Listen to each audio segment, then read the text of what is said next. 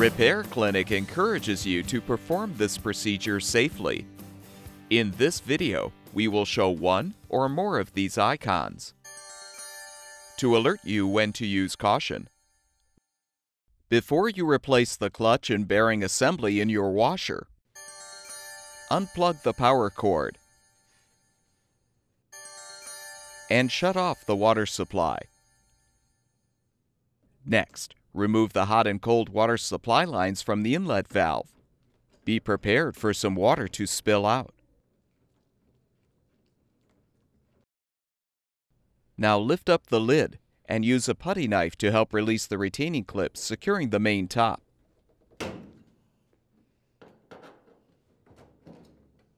Lift up the main top and support it.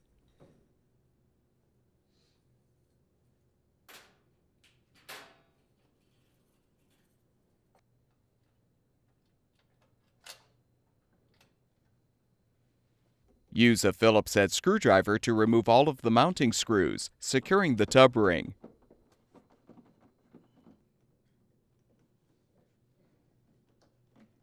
With the screws removed, pull the tub ring off. Use a small flathead screwdriver to help pry off the wash plate cap.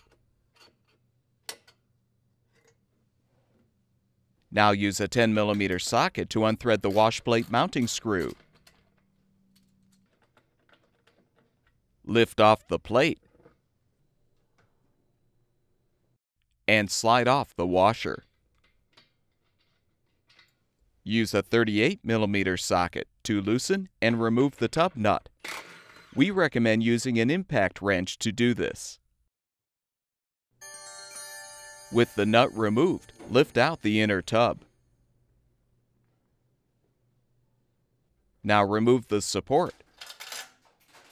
Lower the main top and snap it into place. Carefully tip the washer back so it rests on the rear panel. Now use an adjustable wrench and strike it with a hammer to help unthread the rotor mounting nut.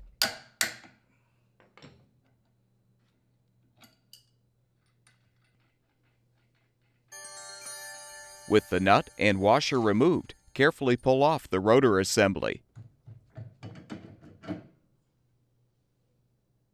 Now use a 10mm socket to remove the mounting bolts securing the stator.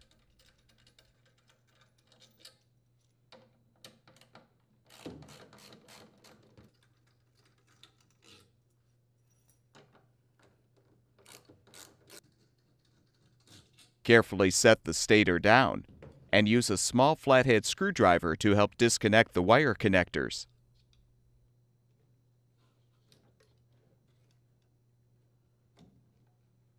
Next, disconnect the diverter motor wire connector. Use a 10mm socket to remove the mounting bolts securing the motor to the outer tub.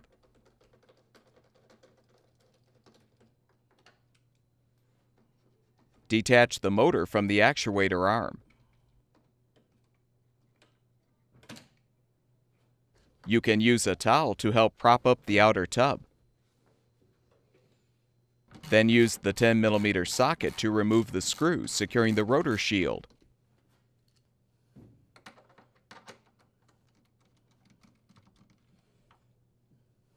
Remove the screw to release the grounding wire.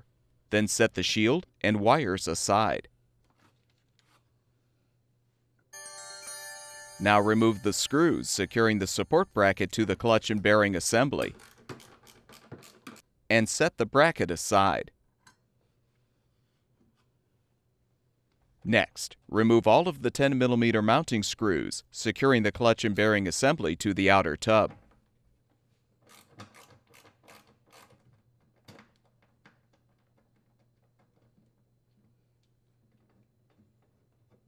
With the screws removed, pull the old assembly from the outer tub.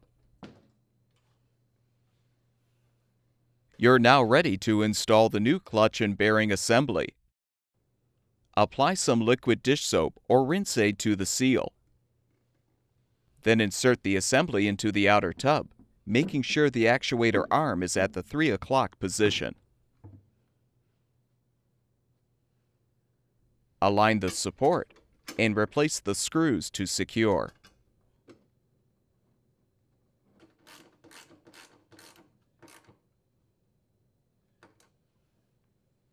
Replace all of the remaining screws to secure the assembly.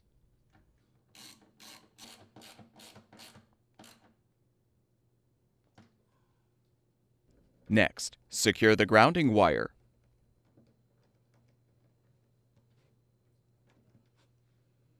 Reposition the rotor shield and replace the screw to secure it. If applicable, remove the towel.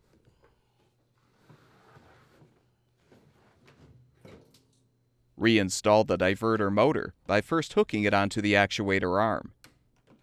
Now align the motor on the outer tub and replace the mounting bolts to secure. Reconnect the wire connector to the motor. Reinstall the stator by first reconnecting the wire connectors.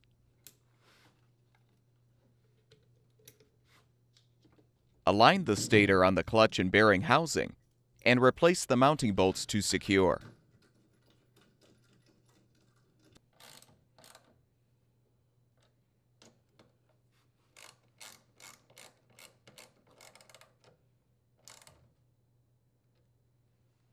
Replace the rotor assembly by aligning it on the shaft.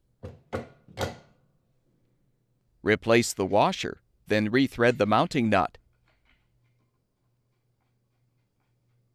Torque the nut to 88 foot-pounds.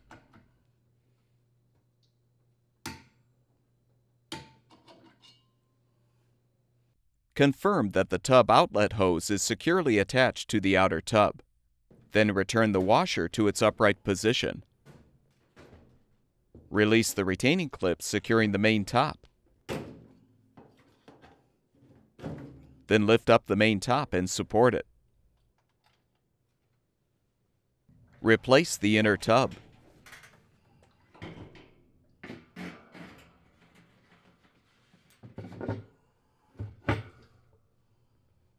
Confirm that the tub washer is in place.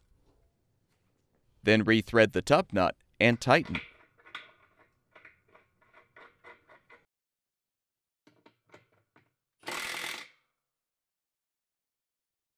Slide on the tub nut washer.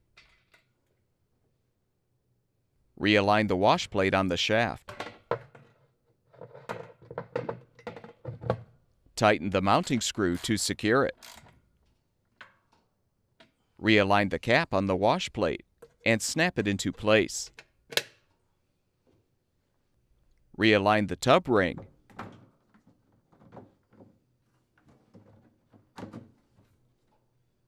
And replace the mounting screws to secure.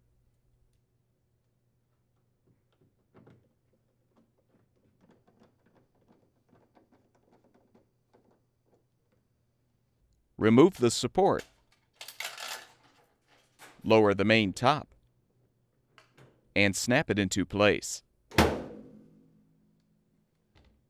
Reattach the hot and cold water supply lines to the inlet valve.